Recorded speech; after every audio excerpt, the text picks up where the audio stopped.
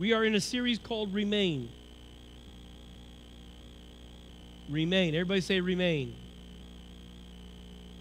And last week, we talked about being grounded and having a source. So today I'm going to ask you, every one of these messages is the title is a question. Who's your source?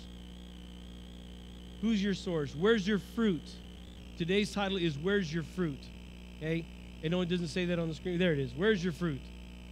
Where's your fruit? Look at Matthew chapter 7 and verse 20. Matthew chapter 7 and verse 20. When you have it, say amen. If you don't have it, you can look on the screen. It says this. Yes, just as you can identify a tree by its fruit, so you can identify people by their what? By their actions. And so when you read the Bible, bearing fruit is a phrase used to describe the outward actions that result from an inward condition of a person's heart. If your heart is not right with God, it will come out in your actions. Come on. And as Christians, we want to bear fruit that are in keeping with our relationship with God. If you have a relationship with God, it will be reflected in your actions. If you have no relationship with God, it will be reflected in your actions. You could say you love God and still go out and party, but your actions are saying you have no relationship with God. Can I get down and dirty with you? I've had people that got baptized one time. They got baptized and went out and got stoned that night to party about their baptism. That showed me they had no real relationship with God. And we seek to do things outwardly that demonstrate that we have been made new in Christ, like doing the baptism. So the question is, what is the key?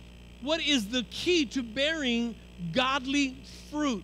What is it that you can do to bear godly fruit? See, and the question, as I was studying this, I asked the Lord, I said, do people see my fruit?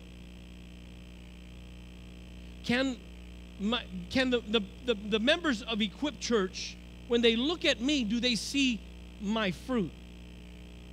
And the question I have for you today is, when your co-workers, when your family members, when the people that you hang around, when they look at you, do they see your fruit? Do people see God-sized changes in you? When you say, I love God with all my heart, but do they see God, the changes that only come from God in your life? When they look at you, they're not like, well, I'm going to wait to see the changes. No, it's evident that they see the changes. Now understand this. If you're taking notes, write this down. If you're not taking notes, write this down. Number one, spiritual fruit comes from the Holy Spirit. Spiritual fruit comes from the Holy Spirit. Galatians chapter 5, beginning at verse 22 says, but the Holy Spirit produces this kind of fruit. Notice he doesn't say works. He says fruit. He says the Holy Spirit produces this kind of fruit in our lives: love, joy, peace, patience, kindness, goodness, faithfulness, gentleness, and self-control. And he says this, there is no law against these things. When he says that there is no law against these things, you know what he was referring to? You go through all of the laws, the Mosaic laws, and there is nowhere in the Mosaic laws that refute any of those works, those fruit. They don't tell you not love or love this way or don't, all of them, if anything, they tell you about the works of the flesh. Okay? Your fruit is not a product of your own character.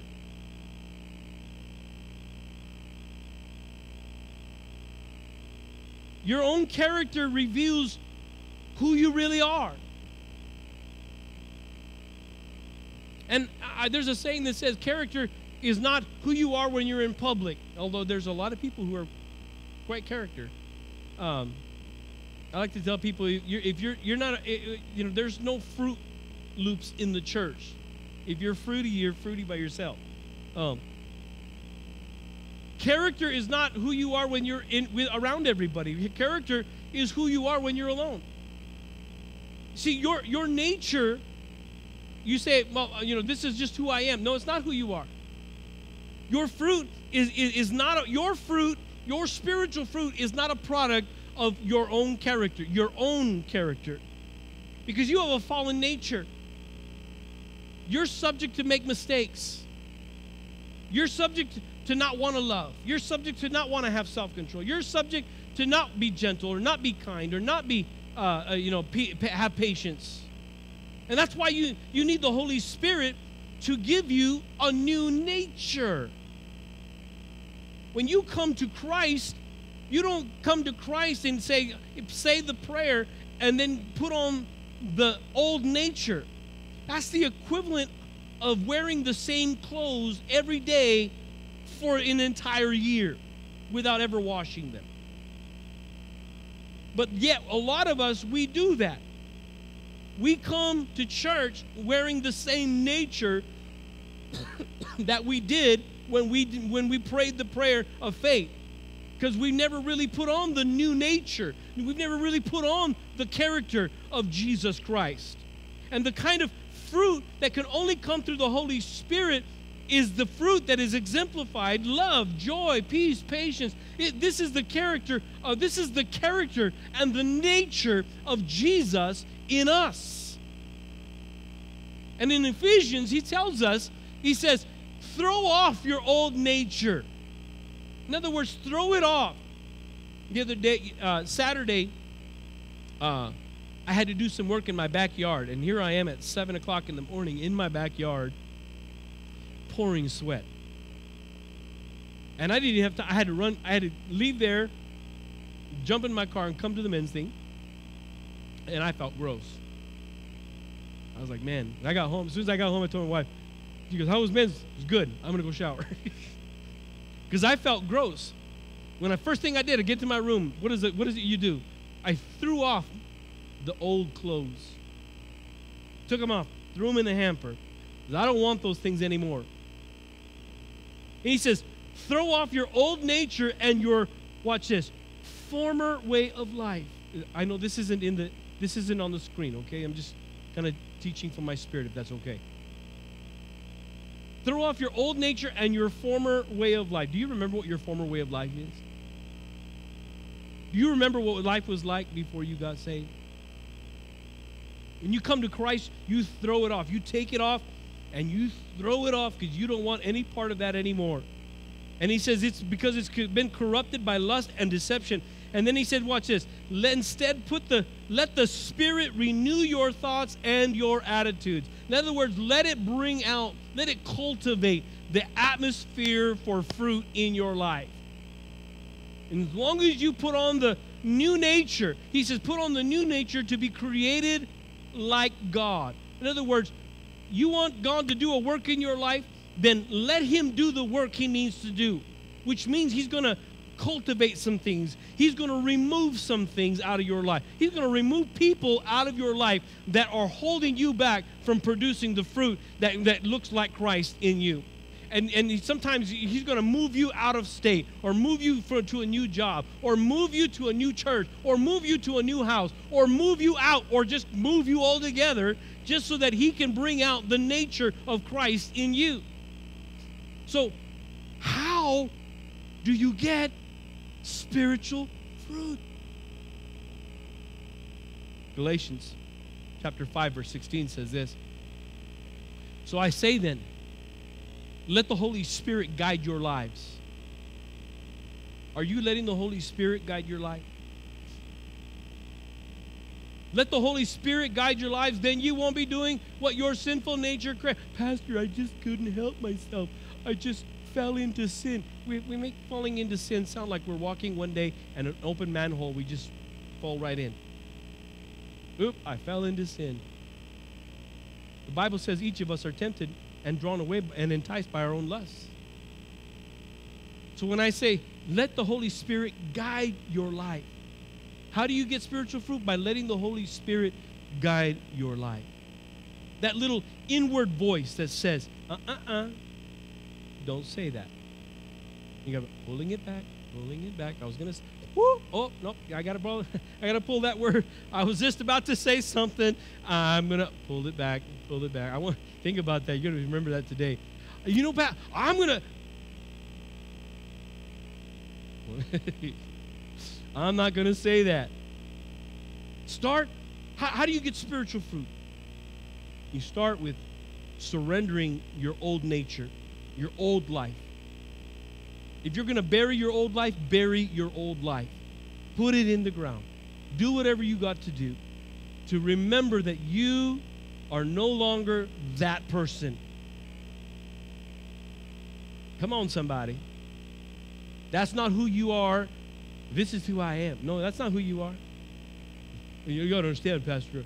You know, I've always smoked joints. You always smoked joints? Like you came out of your mom's womb with a joint in your hand? I mean, Pastor, you got to understand, I've always been a cholo. Oh, I didn't know you came out with a bandana and little teardrops on your face when you came out of your mom's womb. Throwing gang signs. That's not who you are. That's who you've become.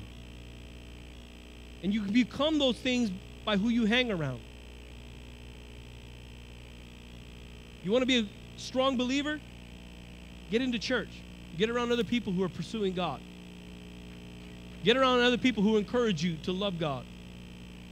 Surrender your old nature. Surrender. You know what surrender?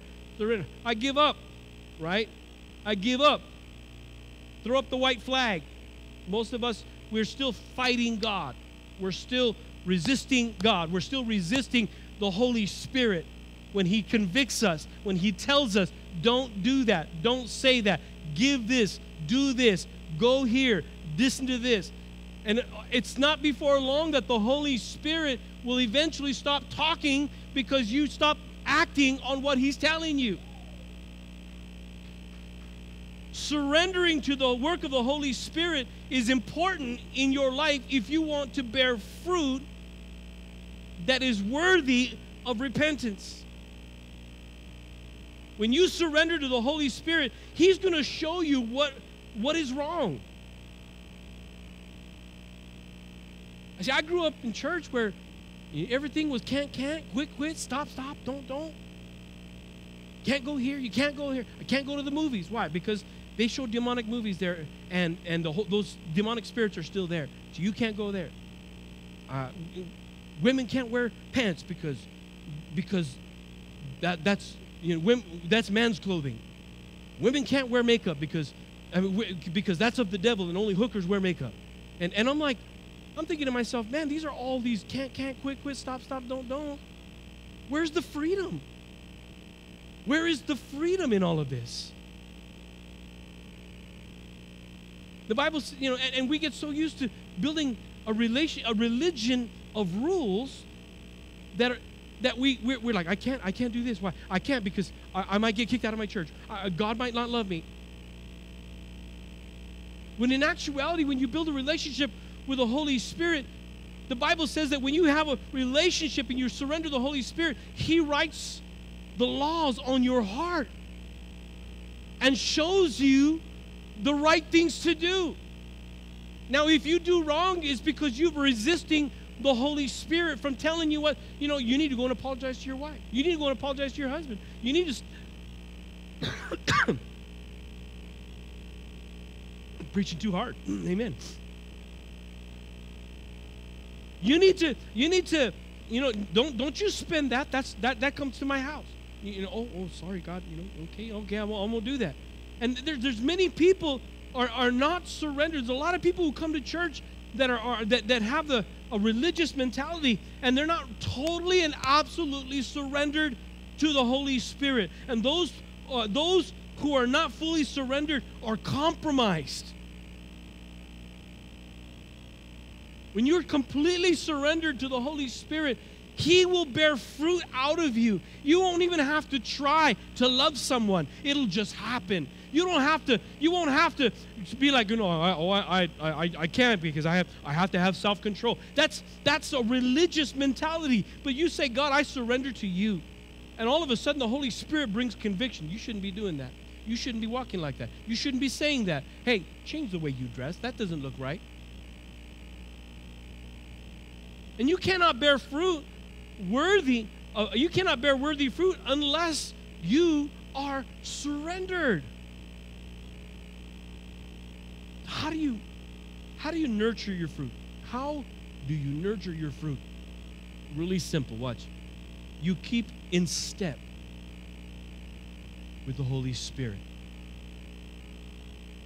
When He moves, you move. You maintain that relationship with Him. You have to keep in step with Him. Listen to what He's saying. The Holy Spirit is telling you something. He's telling you when to move and how to move and what to do. He's telling you how to build your business. He's telling you how to build your company. He's telling you how to restore a relationship. There was a man that used to come to church here years ago, got offended with me. And I didn't think anything of it because I have the habit of inadvertently offending people no matter what. But the Holy Spirit told me, this person is offended. You need to go to him and you need to wash his feet. And so I called him. I said, are you home? He said, yeah. I said, are you going anywhere? No, I'm staying here. I'll be right there. And he real quiet on the other end. And then I said, I'll be right there. And I hung up the phone. I knocked on his door, towel over my hand, and bucket in the other hand with water. And I walked in. I said, can I come in? He says, I guess. I walk in, and that's when the authority of the Holy Spirit took over. I said, I want you to sit right there. That apparently I have offended you. And the Bible says that if I know that there's a brother that has an offense, that I'm supposed to leave my gift at the altar and go reconcile with him. And so I want to ask you to forgive me. And I'm going to take on the place of a servant and wash your feet. Will you forgive me? And had I not listened to the Holy Spirit, that brother would probably still be offended and probably say, I'm never going back to church. I had a bad experience with church. I had a bad experience with pastors. You never know who the Holy Spirit will lead you to minister to somebody. You nurture the word, you nurture that fruit in your life. You nurture and cultivate the atmosphere. You need to get into the moisture of the Holy Spirit, the atmosphere. There's moisture in the atmosphere of the Holy Spirit. The more in the presence of God you are, the greater your fruit becomes. And you water it. Don't just get into. Don't be so one-sided and be like it's all about the presence. Oh, the presence. We got to do the presence. We got to do the presence. Well, nurture it with the Word. I love when the Holy Spirit takes over the service. I love the times when I've not gotten a chance to preach because I wasn't certain about that message anyways. But not every service is about just worship. And if God lets you preach. No. God has a word for his people. And you nurture it with the word. So you get into the presence of God, nurture the Holy Spirit, and then you water it with the water of the word. You constantly open that Bible, read it, nurture your soul, and then allow yourself to be pruned in the heat of prayer. When you pray, don't pray, God, show that person they're wrong. No, pray, God, show me where I'm wrong. God, show me what character needs to be brought out in me. God, show me what attitude I have that's wrong right now, because me and my wife are like this, and she's more like this, but we're at each other, Lord God. Show me where I'm wrong, Lord God. Change my attitude. See, and what God does, we go into prayer and we want to pray that God changes someone else, but first God has to change you. God prunes you. He takes those things in your life. God, if there are people in my life that are not helping me to be fruitful, then Lord, I give you permission to remove them from my life. Come on. If there are people if there are things that I'm doing, God, that are not healthy for me, then God, then tell me, show me. If I'm not supposed to drink coffee, then let my Keurig burn up. Be careful. You might get what you asked for, right? You're like, should I have that donut, God?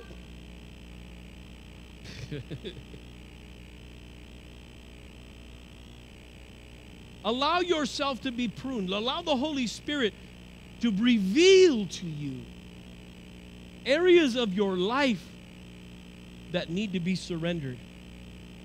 Now, number 2.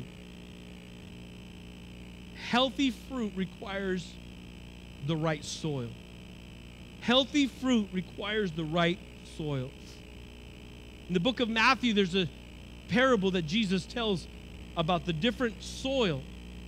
And he talks about the seed that falls on the pathway, the seed that falls on the rocky soil, the seed that falls among the thorns, and then the seed that falls on good soil. And I want to read it for you in the Amplified Bible, and it reads like this. The first one is the pathway soil. Watch this. While anyone, he says, anyone is hearing the word of the kingdom and does not grasp it, and does not grasp and comprehend it, then the evil one comes and snatches away what was sown in his heart. That was what was sown along the roadside. And understand, there are some of you in here today that you came into church today because your family members made you come. You came because your wife made you come or your husband made you come. You really don't want to be here. You want to be home watching the game or whatever. And so you sit here and you listen to the preaching and you're like, this is boring. This guy's telling me a bunch of things about soil and atmosphere and Holy Spirit. My friend, let me tell you something. I know it's pretty funny, but let me tell you something. You are what is called the pathway soil person. And so no matter how much I preach to you, until the Holy Spirit does something in your life, breaks up the fallow ground, as in Hosea chapter 10, verse 12, breaks up that fallow ground in your life and begins to turn your life. And sometimes it takes circumstances, it takes situations to turn your heart over so that you can be ready to receive seed. Because until that time, your family member can make you come to church all you want to. And you'll come to keep them happy because you don't, a happy wife, happy life.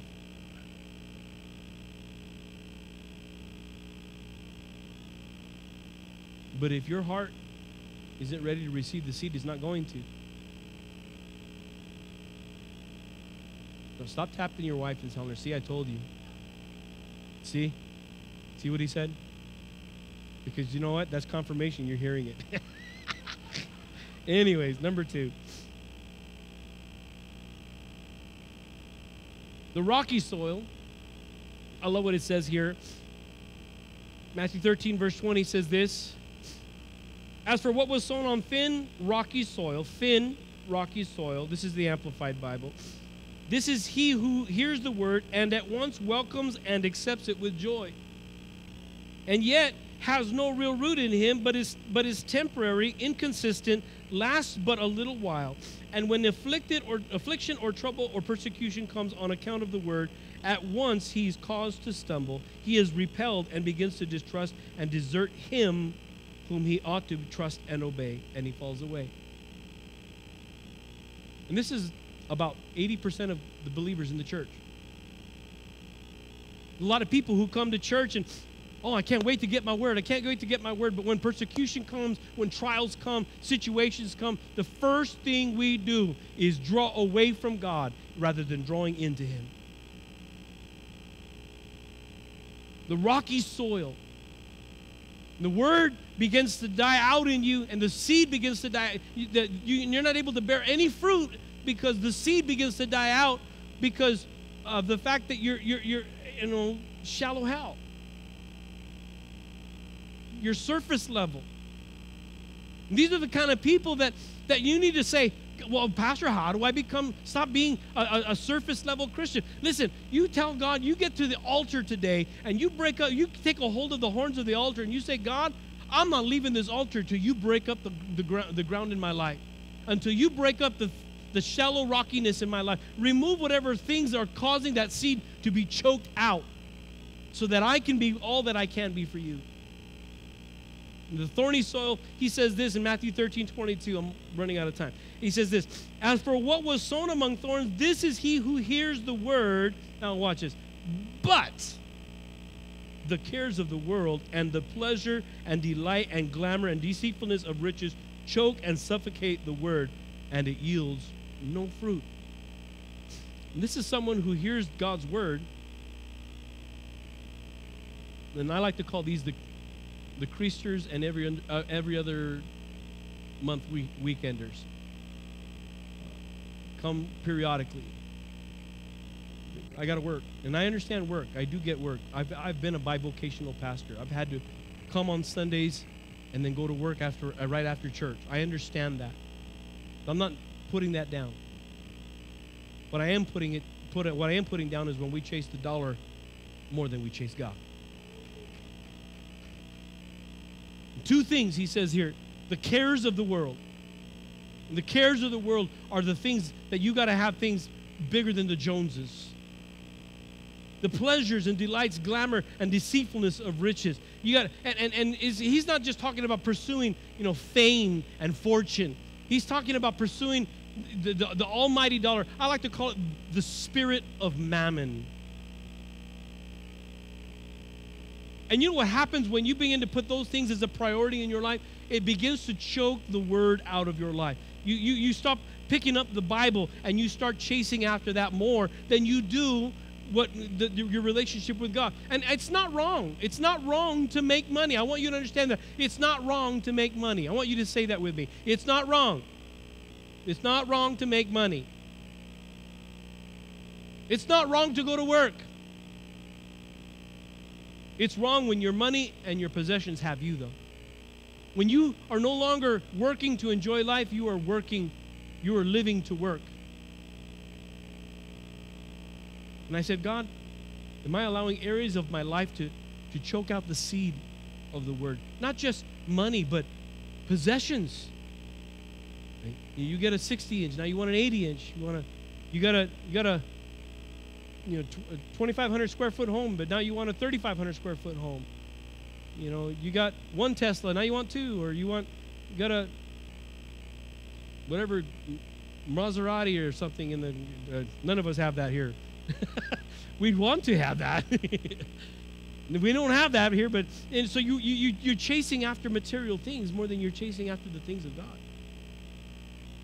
But then he says the good soil. I love this. I want to just do an extensive study on the good soil because I think that's just amazing. But Matthew 13:23, he says this: as for what was sown on good soil, this is he who hears the word and grasps it and comprehends it, and he indeed bears fruit. What does he do? He bears fruit and yields in one case 100 times. How many times? 100 times as much as was sown. In another time, 60 times as much, and another 30. You see, the seed the seed cannot grow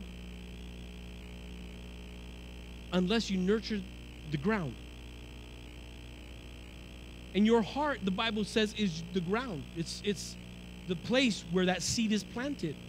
And if you're not breaking up the fallow ground, Hosea 10:12, break up the fallow ground, for now is the time of righteousness, now is the time of repentance. break up that fallow ground. Say, God, break up the hardness, the neglected hardness of my heart, the area that will not allow seed. Lord, show me where there are areas of my life that are taking over, that choking out the Word of God, or choking out my relationship with you. Or Lord, reveal to me, show me where in my relationship with you that my shallowness, there's no depth in my relationship with you, and so I can't go deeper and enjoy my relationship with you, and the seed is not coming out and I'm not bearing fruit. Show me those things, God. And my question to you, as Equip Church, as your pastor, is are you seeking God for those things? Are you asking God, show me where I'm at, show me what things need to change in my life so that I change? Because if by this time next year you haven't changed, you've just wasted a year of your life. I don't want to serve God and look the same as I did last year. I don't want 10 years from now to go by and I look worse than when I first came to Christ. I want, if you pursue God with all your heart, even in 5 years, I'm not there, you can't really put a time limit on spiritual maturity and growth, but even in 5 years, you would be farther along and doing great things for God if all you did was say, God, nurture the ground of my heart. Make my heart ready to receive your seed. Take that seed and plant it deep, God. Let it take root. And you know, part of growing roots is staying planted somewhere. Right? Sometimes people bounce around from church to church looking for revelation, chasing revelation instead of chasing a relationship. You can't nurture good ground in your heart, and you can't receive seed, and you can't grow spiritually mature if you're bouncing around. What happens to a plant if you take it from pot to pot to pot to pot? Every week you're putting it in a new pot. Eventually it dries out the root and it dies. So even that in itself, stay planted somewhere. Now, number 3, last thing is this, I promise. Is there such a thing as counterfeit fruit? Yes. We can become experts at the routine of acting like Christians. We get good at coming to church and acting the part. We know how to dress for church. We know how to talk at church. Here we come to church. Hallelujah, praise God, brother, amen, hallelujah, glory to God. Glory to God, amen, praise the Lord, hallelujah. Hey, we're going to have barbecue, amen. We're going to have carne asada, hallelujah. I heard a guy one time giving his testimony, hey, when I was out in the world, praise the Lord, I used to smoke dope, hallelujah, and then I used to get high all the time, glory to God. I'm like, those are not, he's giving glory to God for him getting high. We get so used to that, and it's so easy to put on the facade of Christianity while experiencing no real power or bearing any kind of spiritual fruit. There's a lot of people who come to church, and if that's you and you're offended, good. Because I want you to be awake. As we go through the motions of serving God, we remain so self-centered and angry and joyless in our walk with God. I mean, I got to serve God. It's like that commercial. Got to make the donuts. Got to get up every single morning. I got to go to church. I got to go to church. I don't got to do nothing. I get to serve God. I get to go to church. I get to work in the house of God. I get to live for God. And you see, the Pharisees of Jesus' day, they were all about judging themselves and others. They were judging themselves by how they see others. And sometimes we even do that at church. We look at somebody else and go, well, I'm not as bad as that person. And while our lives may be full of church stuff, it's easy also to get full of church stuff. You come to church, you get busy in church, you're full of church stuff, and yet the question is, are you abiding? Are you remaining in Christ? Because if we desire and pursue and fear the things of God, then the rest of the world doesn't matter to you. You won't chase after those things. So the key to healthy fruit, is to remain. Remain. What do you mean remain, Pastor? John chapter 15, our opening verse from last week, he says, remain in me and I will remain in you. For a branch cannot produce fruit if it's severed from the vine, and you cannot be fruitful unless you what? Remain in me. Look at verse 5. Yes, I am the vine, right? You are the branches. Those who remain in me, he said it like 5 or 6 times in this, those who remain in me and I remain in them will produce much fruit. Remain. In other words, remain in me means to continue in a daily personal relationship with Jesus Christ. You pick up the Word of God because you say, I'm just waiting for God to give me a word. Well, pick up the Bible. It's right there. Well, I want an extracurricular word. Look, everything, I'm not that I love prophetic words. I speak prophetically. Stop chasing the prophetic, because when you chase the prophetic, you become pathetic. Okay? The prophetic will come to you when it's time. You have the revelation of the Word of God right here.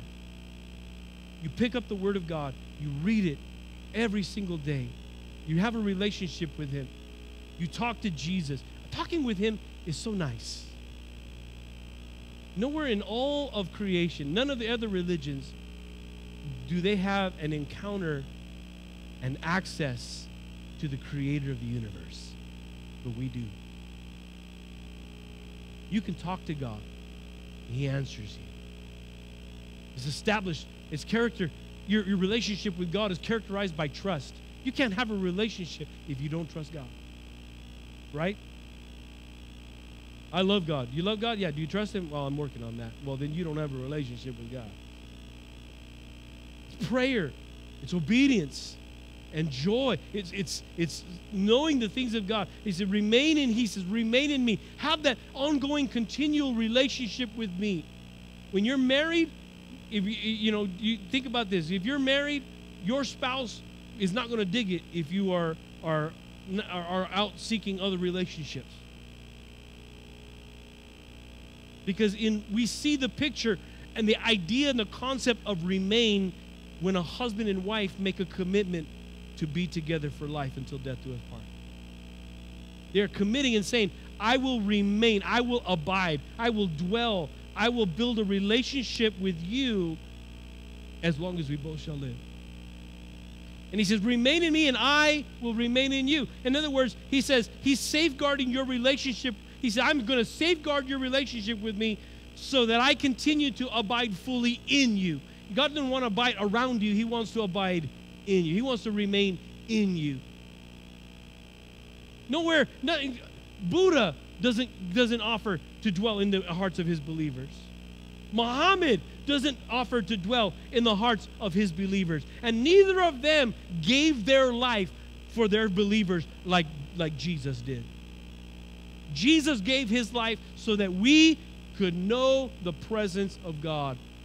And that presence dwells and remains inside of us. And the pruning is going to come. The pruning comes through trials. We'll talk more about that next week. But the key in the process of pruning is to remain. When trials come, remain. When finances are short, remain. When the doctor's report is not what you expected, when everyone's talking about you behind your back,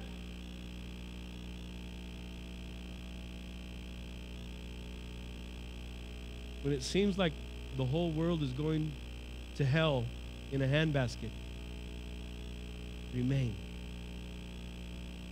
If the gas prices go up to $20 a gallon,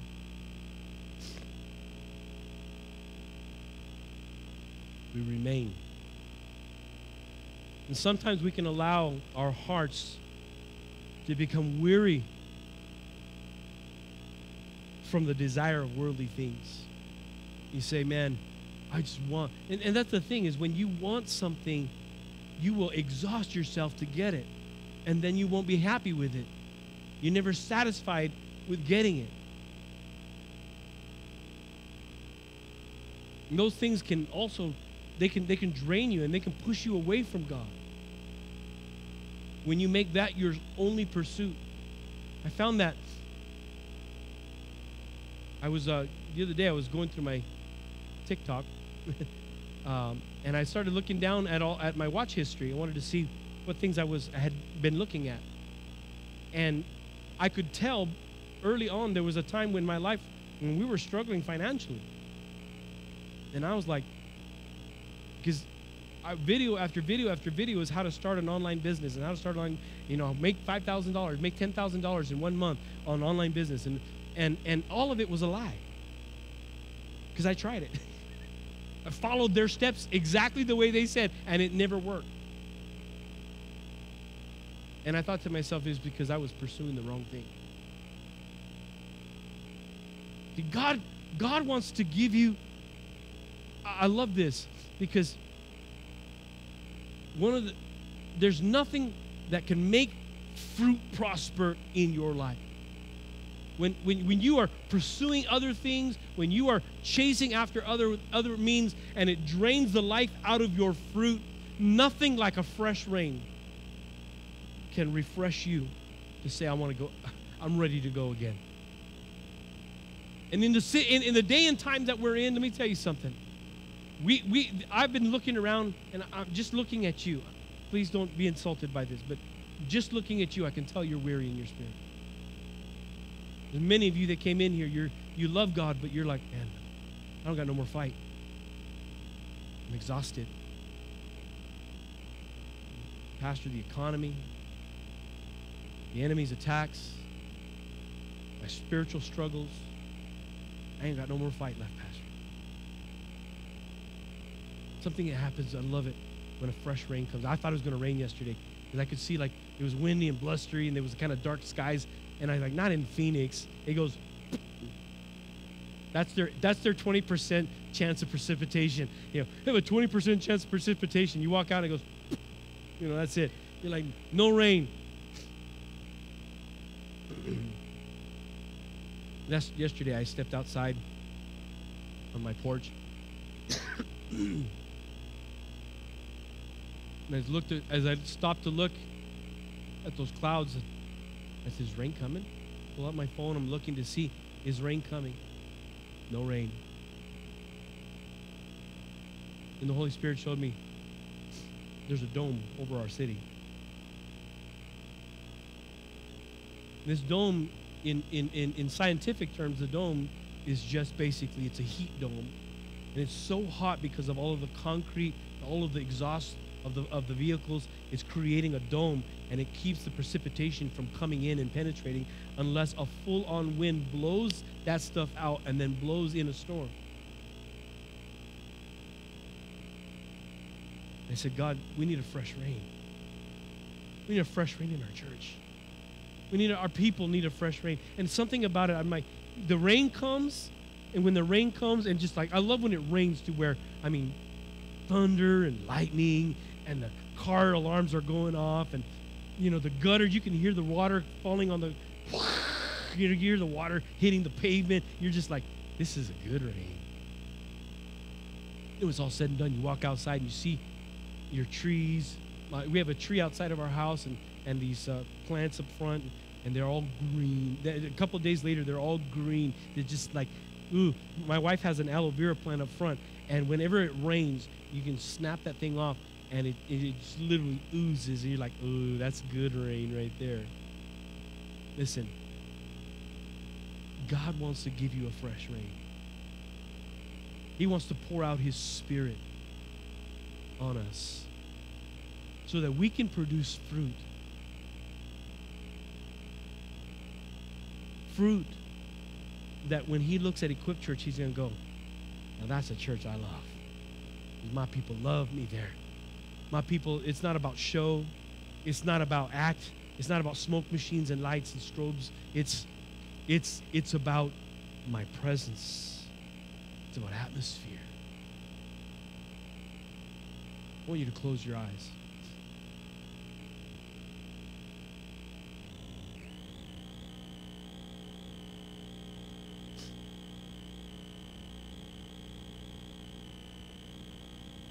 I sense so many weary souls in this place this morning. There's so many weary people.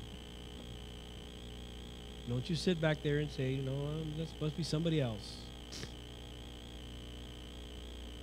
It's sense that so strong. God wants to bring a fresh rain. And what we need is a move of the Holy Spirit to shift us to the next level. Every time that the Holy Spirit has moved in our church, He's taking us to another level. And God is doing something at Equip Church. Not because of me, not because of Pastor Tony, because you are hungry for God. But there comes a time when that fresh rain needs to nurture and saturate the ground so that fruit can begin supercharged and start growing. Say, Pastor, I'm drained. I'm weary. My soul is weary. My spirit is weary. My mind is exhausted. I don't know if I got any more fight left. I want God to move in my life so that I can have fruit.